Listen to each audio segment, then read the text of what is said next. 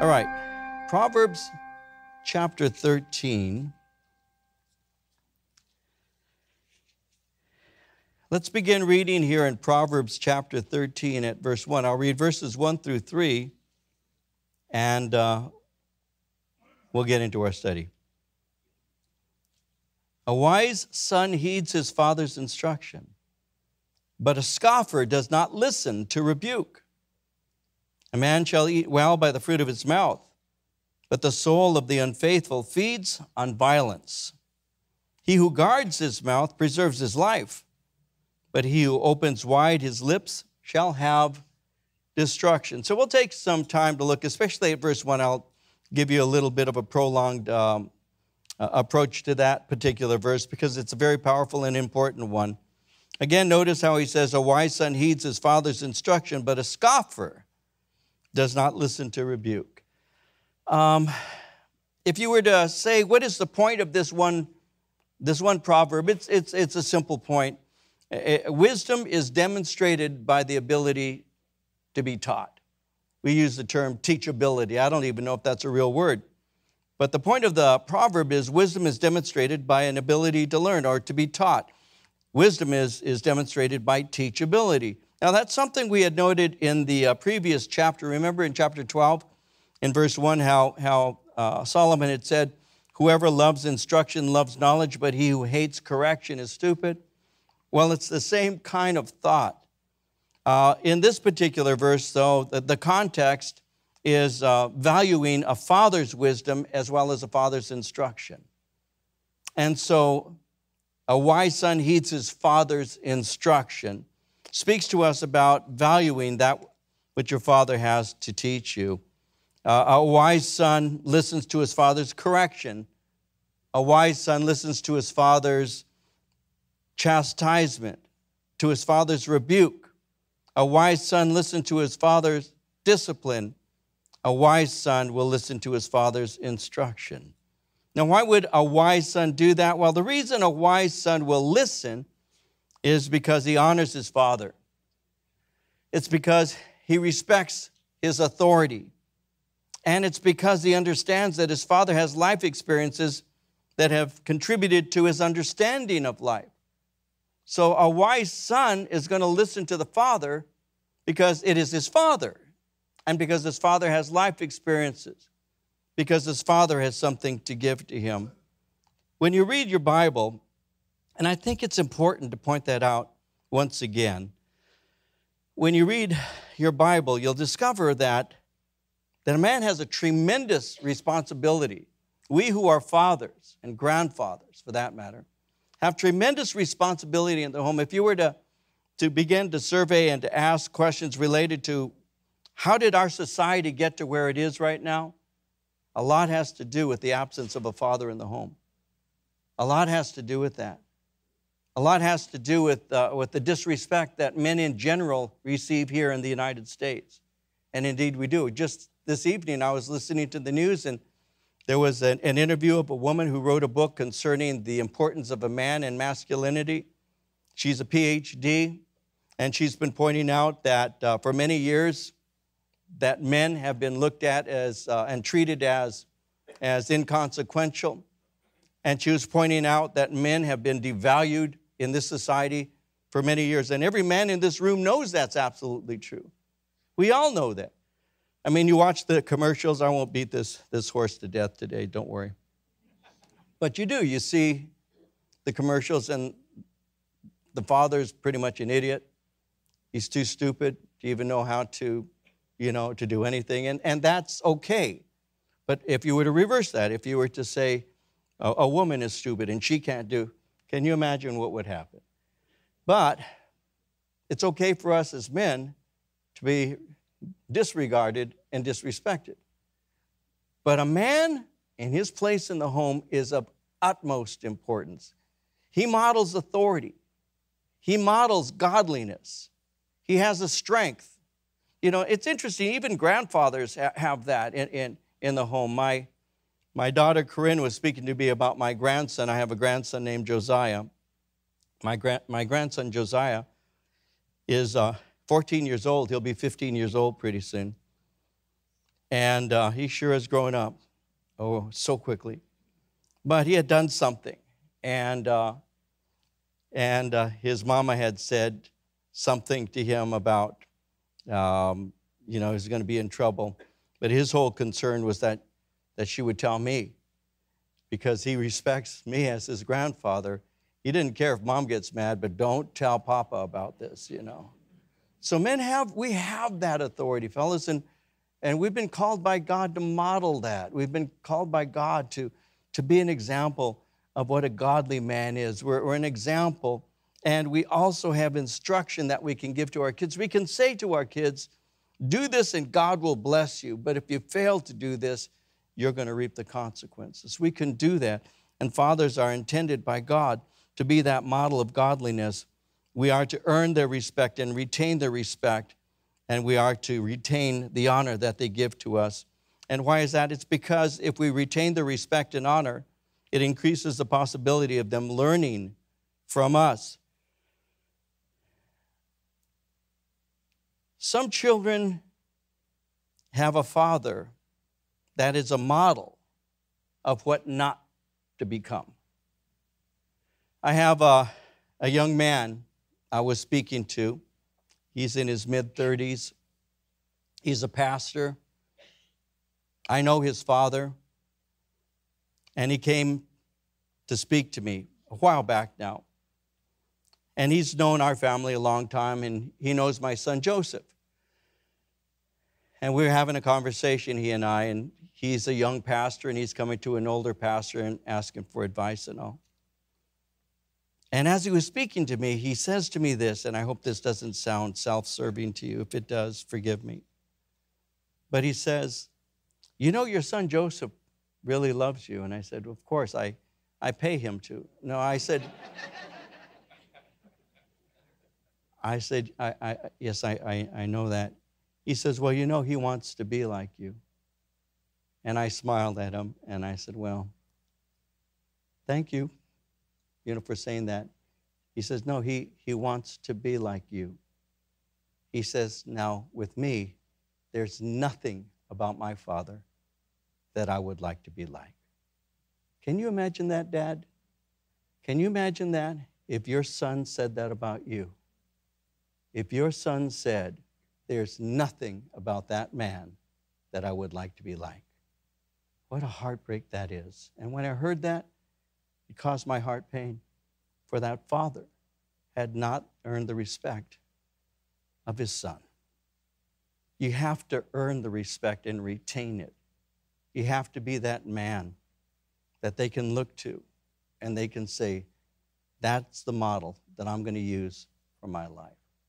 I can say quite honestly that in many ways that was my father.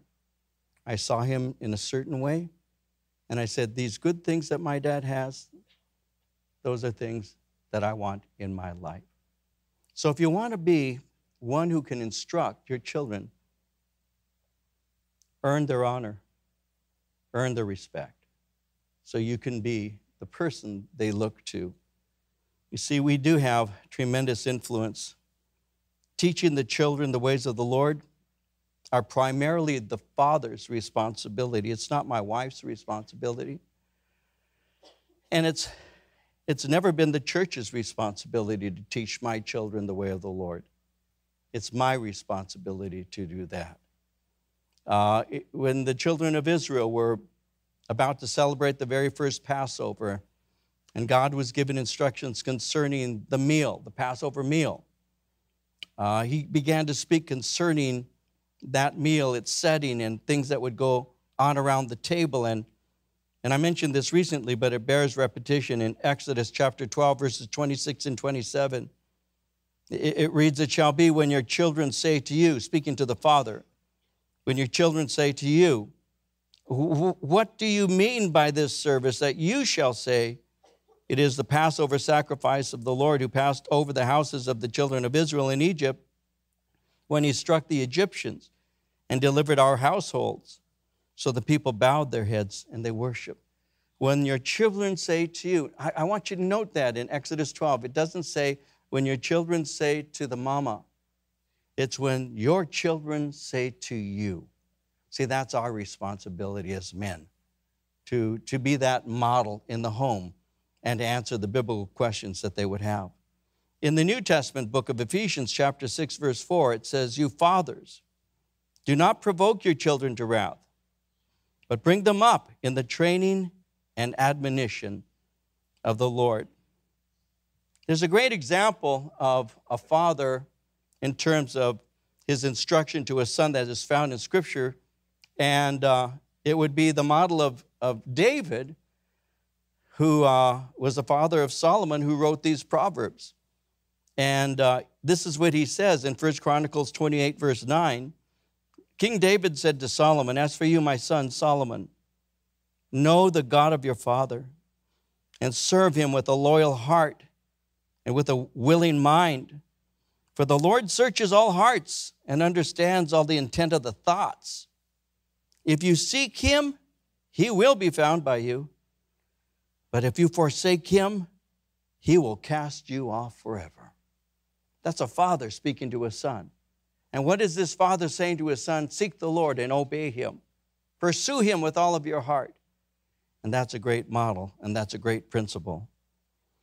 Now, this is something that applies to us in life. You see, the one who is truly wise is the one who is open to instruction, because the one who is open to instruction is going to gain wisdom. How else are they going to continue to learn and gain wisdom if they're not listening to those who've gone before them who have wisdom?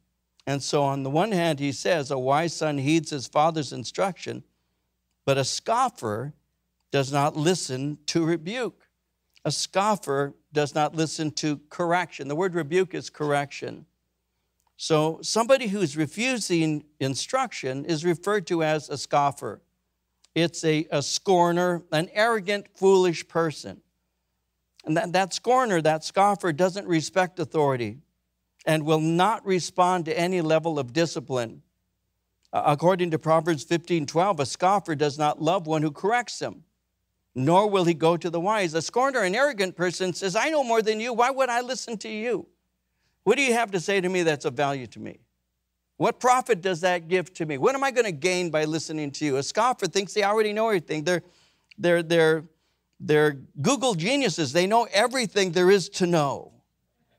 And it's real difficult. It can be real difficult because a person who is not teachable is very unwise. You need to have a heart. Let me speak with an open heart to you for a moment now.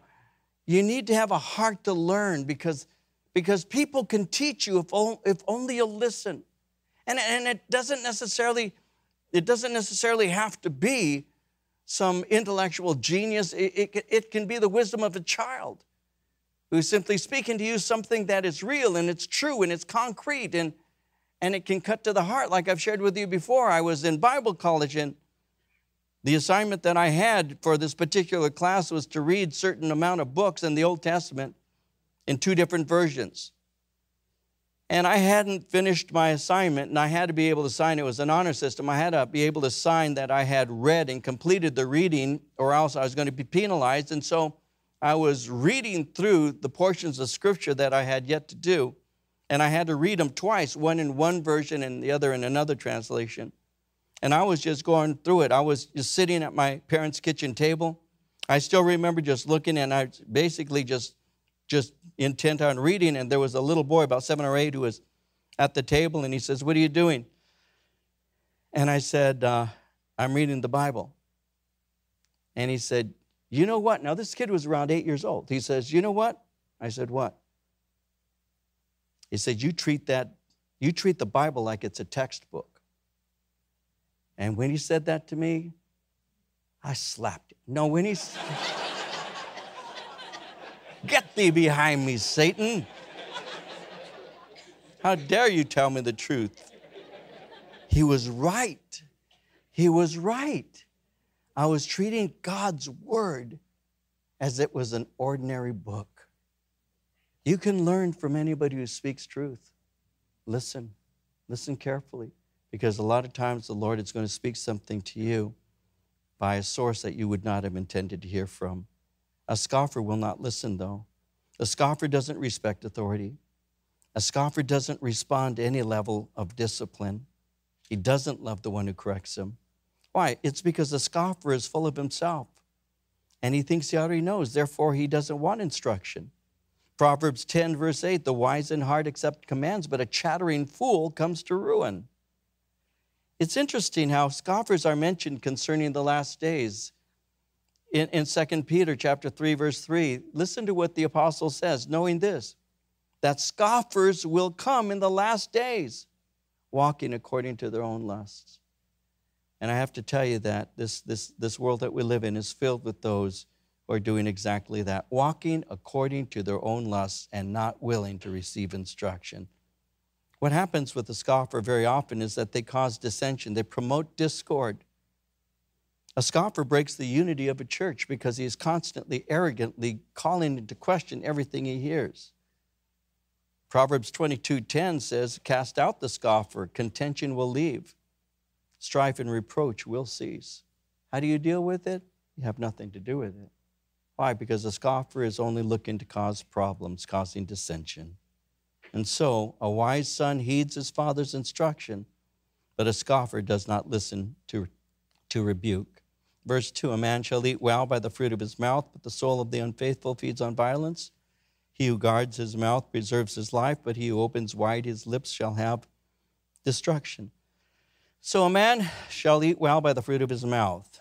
When it says the fruit of his mouth refers to the results of what he is saying, the fruit of his speech. Now, of course, he's not saying that a person produces food by speaking it into existence. It's not like you're there saying ham sandwich and bang, there it is. That's not what he's saying. He's not saying that we have what we say, as if we speak things into existence. It's actually understood when you look at the second line of the proverb where it says in verse 2 that the soul of the unfaithful feeds on violence. The word unfaithful is a word that means deceitful. The unfaithful are those who attempt to get what doesn't belong to them. So he's saying the unfaithful desires and hungers for violence, but will receive violence upon themselves. In other words and wishes will receive their just rewards. In verse 3, he says, he who guards his mouth preserves his life. Yeah, it's better to shut up sometimes, isn't it? But he who opens wide his lips shall have destruction. It's always safe to measure what you say. You know, you need to know when to speak and when to be silent. And you also need to learn how to measure your words. Every husband in this room knows that. Your wife says, does this dress make me look fat? What do you say? You know, honey, I think the phone's ringing. I'll be right back. No. You need to know how to measure your words. Hold your peace. But there are times in general that you do that. You don't have to always fill the vacuum of silence with the sound of your own voice. There are people who think that they get uncomfortable. Perhaps you're one who gets uncomfortable when things are quiet. We've all been in rooms when it gets quiet. And you think, well, it's too quiet. Somebody better talk. So there you go. And it was so nice until you did that. So it's just wise to guard your mouth because you will preserve your life. In Proverbs 10:19, in the multitude of words, sin is not lacking, but he who restrains his lips is wise. Proverbs 17:28, even a fool is counted wise when he holds his peace. When he shuts his lips, he's considered perceptive. Psalm 141, verse 3, there's a prayer, set a guard, O Lord, over my mouth. Keep watch over the door of my lips. Do you know, for many years I had that particular psalm taped on my screen in my office. God set a guard over my mouth. Help me to be a person who doesn't feel that I have to speak all the time. Help me to be a person who's quiet and listen because I can listen and I can learn rather than having to always fill the silence with my own voice. There's an Arab proverb, take heed that your tongue does not cut your throat. That's an interesting one, isn't it? Well, Proverbs 21:23 says, whoever guards his mouth and tongue keeps his soul from troubles. And Proverbs 29:11 says, a fool vents all his feelings, a wise man holds them back. So you don't have to talk just because. Keep that in mind. Verse 4, the soul of a lazy man desires and has nothing, but the soul of the diligent shall be made rich. The soul of the sluggard, the soul of a lazy man. Rather than dreaming about what you wish you had, work towards realizing your dreams. A lot of people don't do that anymore. Just laying around saying, boy, I wish. No, he's saying, no, go out and achieve those things. Proverbs 10 verse 4 says, he who has a slack hand becomes poor. The hand of the diligent makes rich. Go out and work and earn the things that you desire and see if your dreams cannot come true. Verse 5, a righteous man hates lying. A wicked man is loathsome and comes to shame. This is an interesting one for many, many reasons, but I'll share. First, a righteous man. Out of a pure heart, a morally upright person hates the way that is false. That's because God has changed their heart, and therefore they speak the truth in love. In Colossians chapter 3, verse 9, Paul said, do not lie to one another since you've put off the old man with his deeds. Psalmist in Psalm 119, verse 163 says, I hate and abhor lying. I love your law. But this wicked man, notice how he is spoken of. This wicked man is loathsome. Again, we don't use that word loathsome. What does that mean? Well, I like to look up the words, and this is an Old Testament, so this word is in Hebrew. So what does the word loathsome mean? And it's interesting what that word speaks about. The word loathsome speaks of having a bad smell. He stinks is what he's saying here. He smells bad. And so what it says literally is a wicked man stinks. And he makes himself hateful to any who might know him. He smells bad, and nobody wants to get near him. And so the point he's making is very simple. Live a righteous life, serve the Lord, and don't be stinky. Okay, verse 6. Righteousness guards him whose way is blameless, but wickedness overthrows the sinner. Righteousness is portrayed as a fortress. It's a fortress that is actually protecting you, but it's protecting you against making bad decisions. Righteousness protects you from making sinful decisions. But wickedness will ultimately lead you to paying the consequences. Wickedness overthrows the sinner. Verse 7, there is one who makes himself rich yet has nothing, one who makes himself poor yet has great riches. This is an interesting proverb. It's viewed in various ways. I'll give you a basic way. When it says, there is one who makes himself rich yet has nothing, it's speaking about pretense. It's the person who doesn't have anything but pretends that they do. They act like they're very wealthy. They act like they're very rich. They act like they're very, in the know. But in fact, they're not. They're pretending to be somebody. They're pretending to be rich. And so he's pointed that out. There's one who makes himself rich. He's pretending to be rich. He has nothing. But notice, and one who makes himself poor, yet he has great riches. On the other hand, there are those who are very wealthy who walk around as if they don't have anything. They pretend that they have poverty, but they're doing that to conceal their wealth in order to avoid responsibilities of helping somebody else, perhaps, or lending money to somebody. So the point of this is don't try to make yourself out to be what you are not. Verse 8, the ransom of a man's life is his riches, but the poor does not hear rebuke. Rich people are often exposed to assaults. They can be blackmailed. They can be extorted. In difficult times, they may have to put all their riches up to save their life or to save the life of somebody else. But a poor person is normally not a threat to lose all that he has because he doesn't have anything, and therefore he's not concerned about losing what he doesn't have. The poor does not hear rebuke. Verse 9, the light of the righteous rejoices, the lamp of the wicked will be put out. The light of the righteous, there's a contrast between light and a lamp, interestingly enough. Light would speak of the sun. A lamp is a lesser light. So he's saying the light of the righteous continues, but the lamp of the wicked will be extinguished. Verse 10, by pride comes nothing but strife, but with the well-advised is wisdom. If you're wise, listen to good advice, and don't stubbornly argue out of pride. Anybody here ever argue out of pride, just out of pride? I know nobody did, but theoretically. You know, he's saying, be aware of that. Be aware, because out of pride comes nothing but strife. There are so many fights that people get into that are so unnecessary. So choose the battles that are necessary and don't fight about silly things. Verse 11, wealth gained by dishonesty will be diminished, but he who gathers by labor will increase. Steady and progressive saving is better than dishonest and greedy grabbing. Be very careful not to get into these get-rich-quick schemes. You know, every week I get 2, 3, sometimes more, no less than 2 or 3 emails. I have some very important people writing me, people from the head of the FBI, people who are corporate bankers.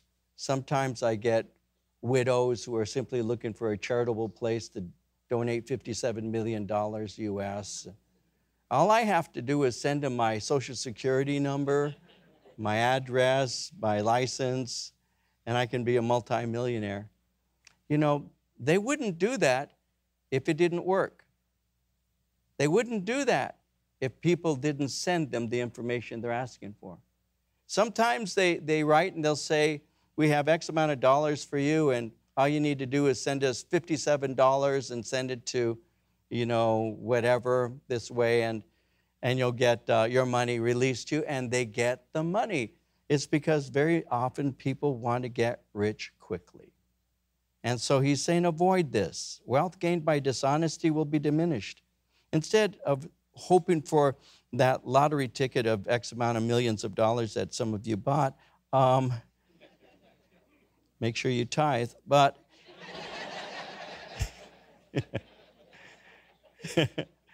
he who gathers by labor will increase. Verse 12, hope deferred makes the heart sick, but when the desire comes, it's the tree of life. Oh, that's so obvious. If you keep postponing certain things, you just get depressed. Hope deferred makes the heart sick. There are some things that you just keep waiting and longing for, and you get anxious and depressed about that. Now here's powerful, verse 13. He who despises the word will be destroyed. He who fears the commandment will be rewarded. The law of the wise is a fountain of life, to turn one away from the snares of death. To despise, when he says he who despises the word, to despise speaks of willfully rejecting. He who despises the word is one who willingly rejects God's word. And if you willingly reject the word of God, you will be destroyed. The word destroyed speaks of being brought to ruin. The person who knows God's word and refuses to do it, their life is going to be in shambles.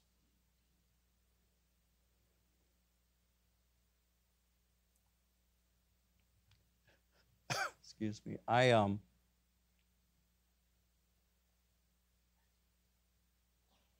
can I say this quickly? I really, as a pastor, as a Christian,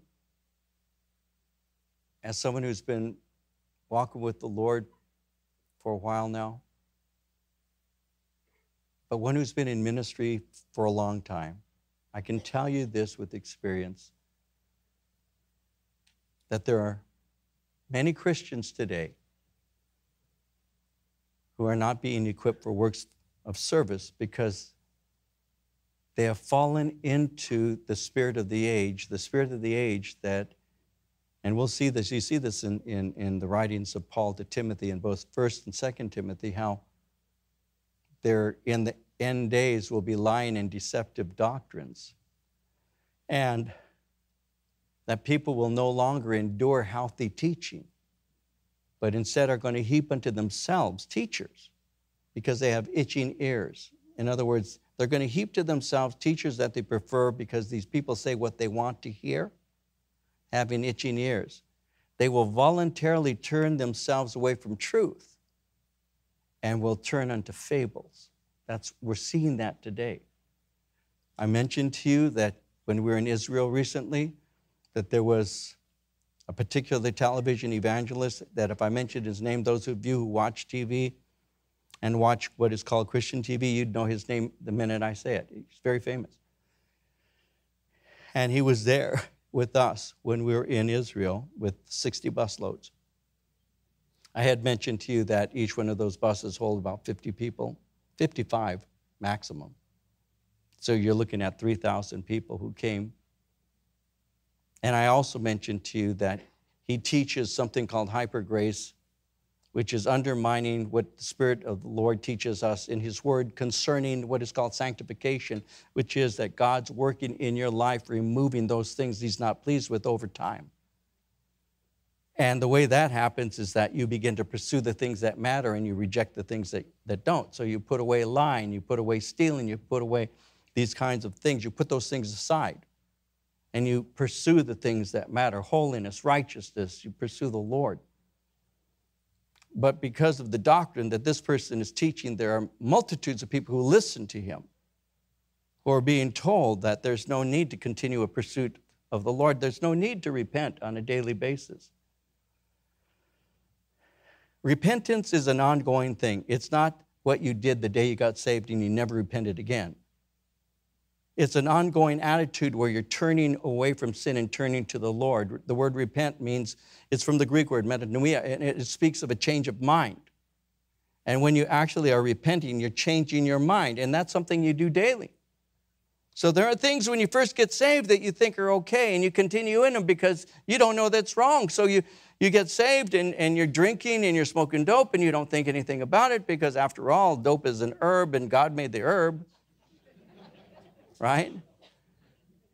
Because that's what I was told when I got saved. You know, the Bible says that God made the herb. Because we called marijuana herb at that time. So I said, oh, that's cool.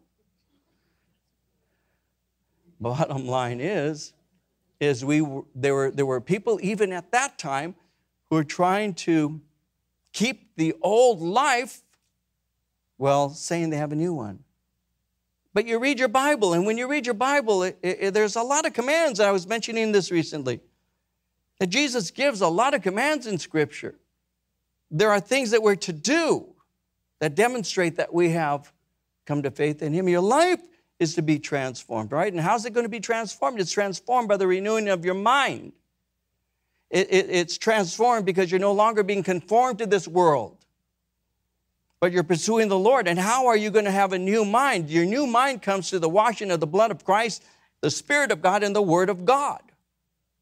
And so, wherewithal shall a young man cleanse his way? By taking heed thereto according to thy word. Thy word have I hid in mine heart, that I might not sin against you. How do I know that I can live a life that is pleasing to God? By hiding your word in my heart and allowing the Spirit to write on the tablets of flesh, so that I do the things from the inside, not simply because they're printed on a page, but because they're printed on my heart. And how does that happen? By turning away from things that keep me from the Lord and turning to the one who keeps me. That's how it works. But a person who despises the word comes to ruin. And that's why in this church, until the Lord removes me from this pulpit, I have to promise you, I will always encourage this church. Do what God says. Love his word. Pursue him. Why? So your life will be blessed and you won't come to ruin. That's why. And that's what the Scripture teaches us. Obedience results in blessings. Obedience results in heaven. In John 5:24, most assuredly I say to you, he who hears my word and believes in him who sent me has everlasting life and shall not come into judgment, but has passed from death into life. Verse 15, good understanding gains favor, but the way of the unfaithful is hard. Every prudent man acts with knowledge, but a fool lays open his folly. Wisdom makes a man acceptable to God and to man. The unfaithful person's way of life is unpleasant and is offensive to God and to man. Verse 17, a wicked messenger falls into trouble. A faithful ambassador brings health. The unfaithful messenger, a wicked, speaks of an unfaithful messenger. The unfaithful messenger doesn't deliver the message properly.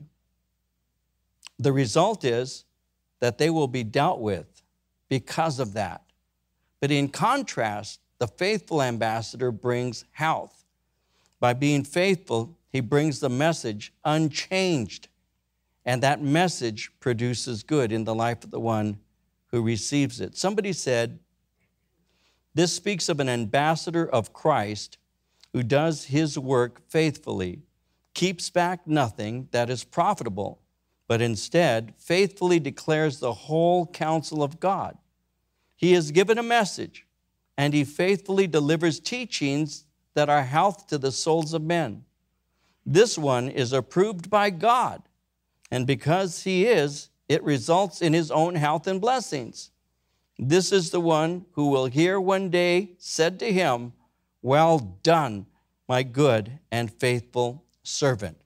You are an ambassador. Paul speaks of that in 2 Corinthians 5. We are ambassadors of Christ.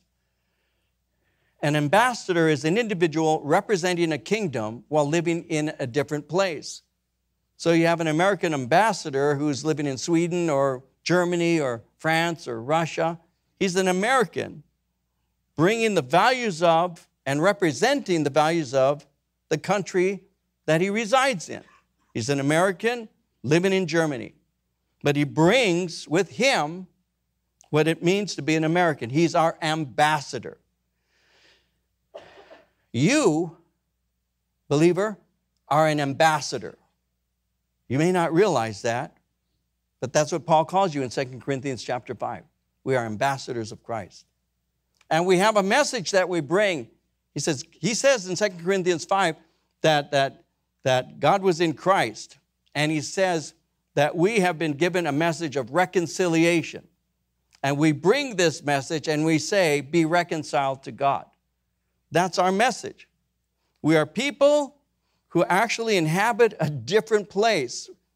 You know, the earth is not our home. Please remember that. We're just passing through. This is not our home.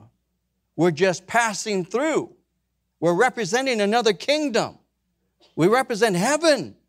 We've got to understand that. The church has forgotten that. We represent another kingdom, a different way of life, a different way of thinking. When we try and blend in and become what they are, that's not what we were created to be. We are created to be representatives of the kingdom of God. And a faithful ambassador remembers that. And because he's or she's a faithful ambassador, they don't change the message. They give it as it is. God was in Christ, reconciling man to himself. Be reconciled to God. That's the gospel. You see? And so he's making it very clear that a wicked messenger falls into trouble. Why? Because he doesn't deliver the message. So be careful to deliver the message that God entrusted to you. Verse 18. Poverty and shame will come to him who disdains correction, but he who regards a rebuke will be honored. The desire that you have will be accomplished. It's actually sweet to the soul when your desire is to do those things that are pleasing to the Lord. Fools don't turn from evil, and they don't accomplish any good. So what we desire is to do that which is pleasing to the Lord because it brings pleasantness to our own life also. Verse 20. This is a good one. You might want to mark this. He who walks with wise men will be wise. The companion of fools will be destroyed. I've said this 1,000 times. My father said it to me. I say it to my kids. I'll say it to us as a church. Be careful who you hang around with. I'm not saying that we should run around thinking that we're so good. We're so much better. Obviously, we're not. The closer you get to the Lord, the more you see yourself for what you are. You know that, right? The closer you get to Jesus, the more you see yourself for what you are. It's the people who aren't very close to him who think they're good. That's a fact. It's the people who aren't in the Word who think they're just fine this way. It's the people who don't have godly friends that think they're just great this way. As a matter of fact, we all have one or two friends we collect so we can always point to them and say, I'm better than that. That's just fact. Be careful who you allow to influence you. Be careful. Your pastor isn't David Rosales. Your pastor is your best friend, whoever that may be. The one who talks to you after a Bible study and says, I don't agree with a thing I heard today. That's just not true. I think that you need to understand this. And then you listen to them. He hasn't read the Bible, doesn't pray. He's never taught a Bible study in his life. But he knows more. And you listen. Because you know why? His way is a lot easier. But it's also a lot slipperier. You will slip. What's the word I'm trying to say? Slipperier. There's no such word, is there? It's a greasy pole.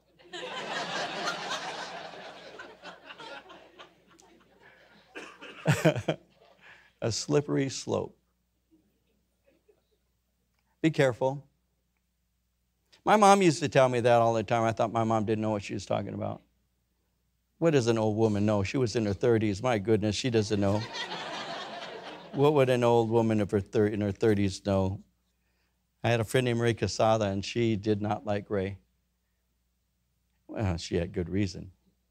He was sneaky. He was terrible. He was a lot of fun, too. Let me tell you one thing about Ray. He and I were 14 years old, and we went to a mall.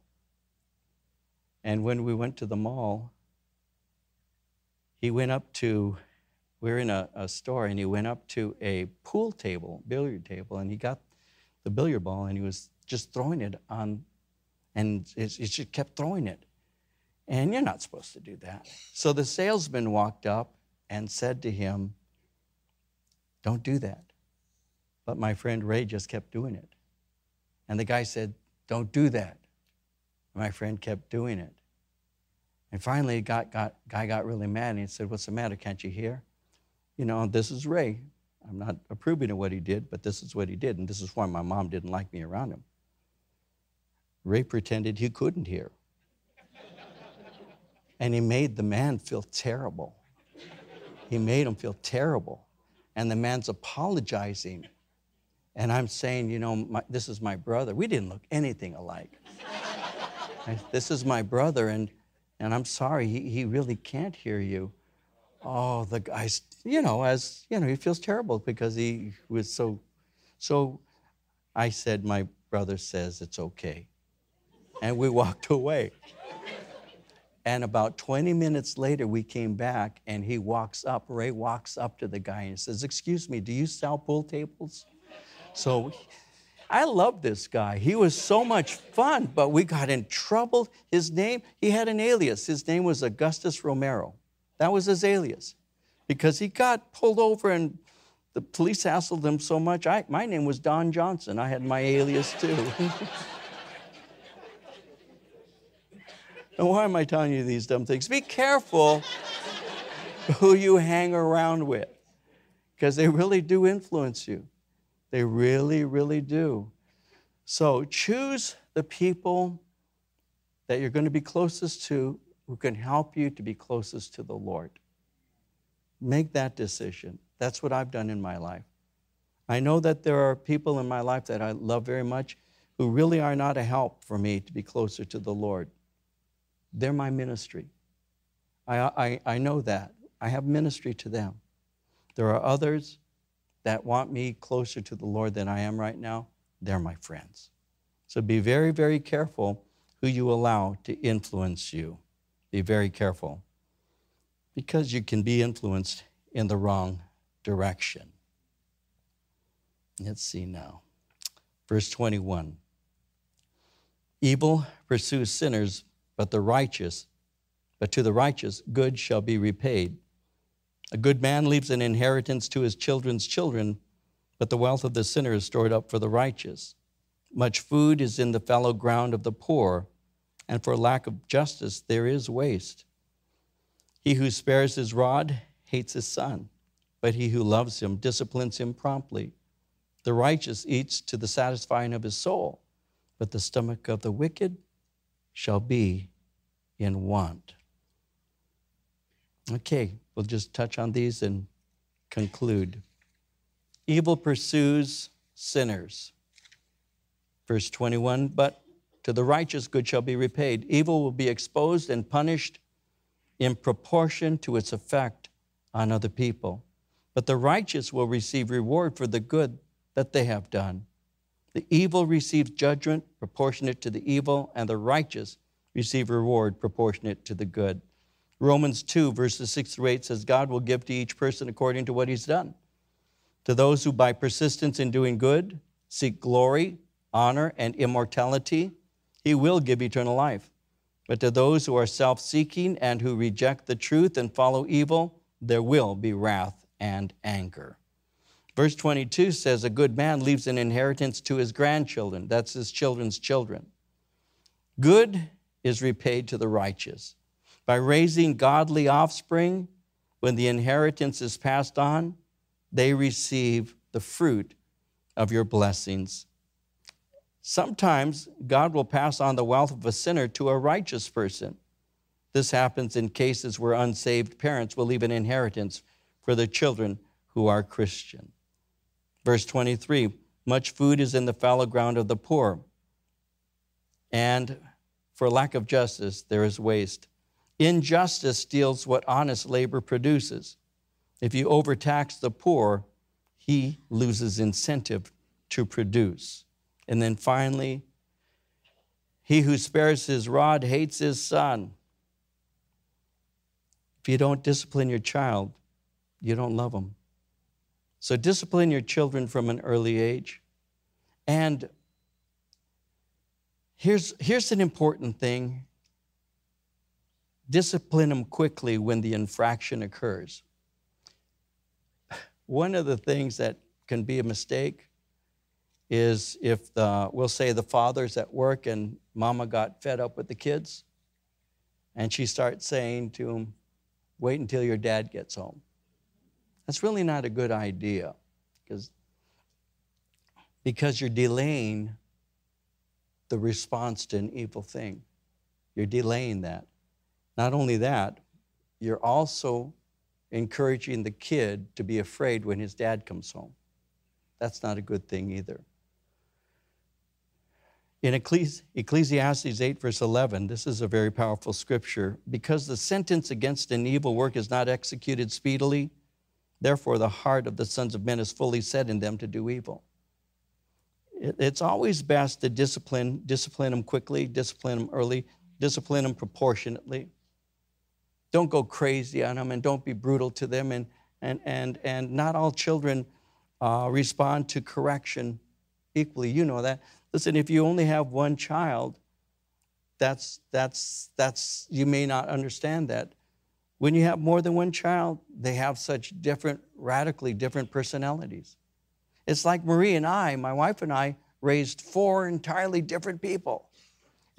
We did, but it's like their personalities in so many ways are different. Like the 2 older ones and the 2 younger ones, it's like those are 2 separate families. It's like we gave birth to 2 of them and adopted 2. They were so different. It was night and day.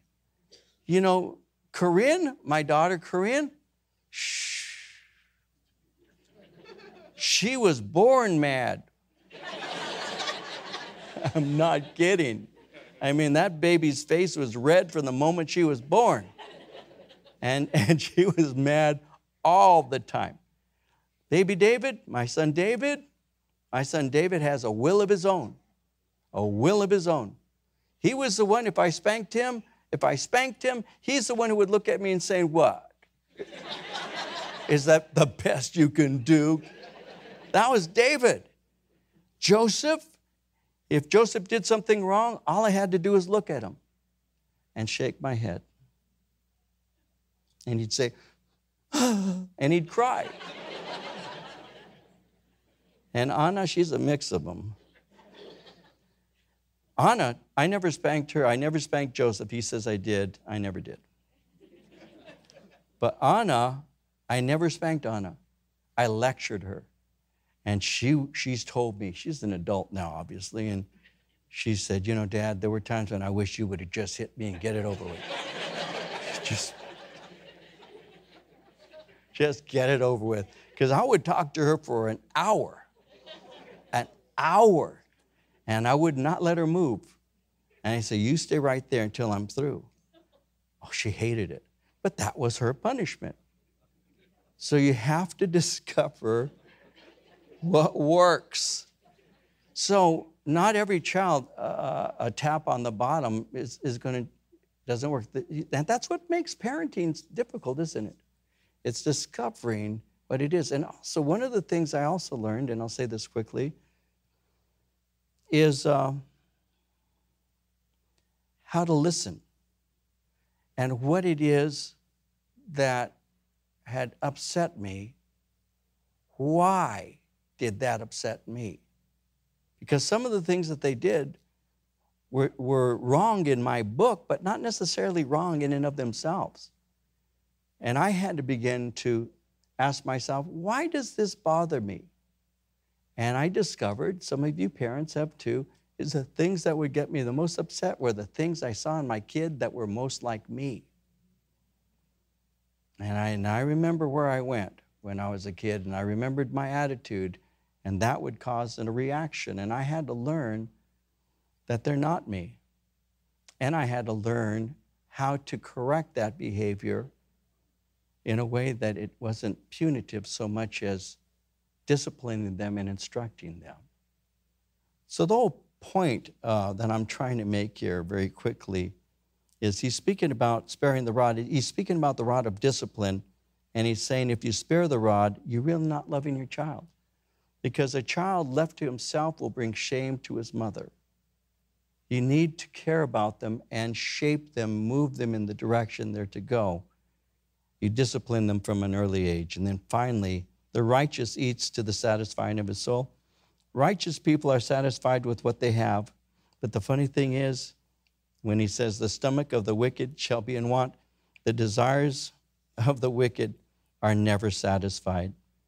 Ecclesiastes 5:10, he who loves silver will not be satisfied with silver, nor he who loves abundance with increase.